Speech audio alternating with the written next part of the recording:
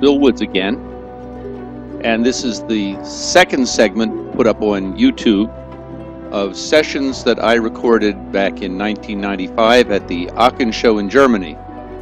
These are all schooling riders. In the first segment, we're watching Isabell Werth, and this is her once again. And then we'll see later some of Nicole Ophoff and also Rainer Klimke. The horse, of course, is Gigolo, the one with whom she had such great success through all of the 1990s.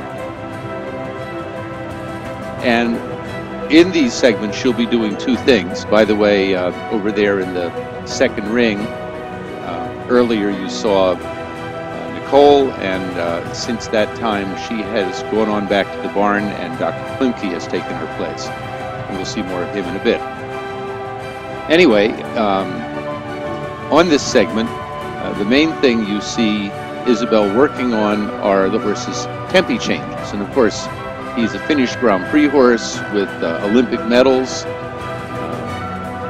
But you'll notice that she hardly ever, through the entire course of these sessions, does an entire line of tempis, but she's schooling him to wait for her aids, to stay honest to them, to stay in front of the leg and not to go against the hand. And she intermingles some other work too. She doesn't drill the same thing over and over for the entire time, but you'll see she works the tempis and then she leaves them and then she comes back to them.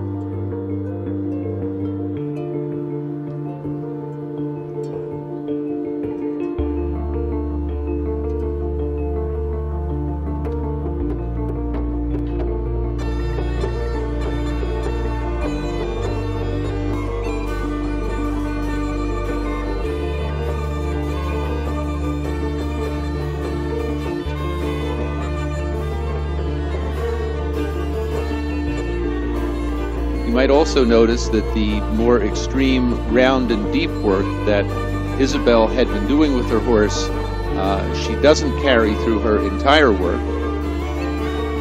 That when it's useful to her to get him lower, softer, more submissive, she'll go down there with him, and in between she rides him up in what you think of as very much a typical Grand Prix outline. Very nice images of the Aachen Dressage from a top world-class horse with a huge amount of suspension and activity and a nice rhythm.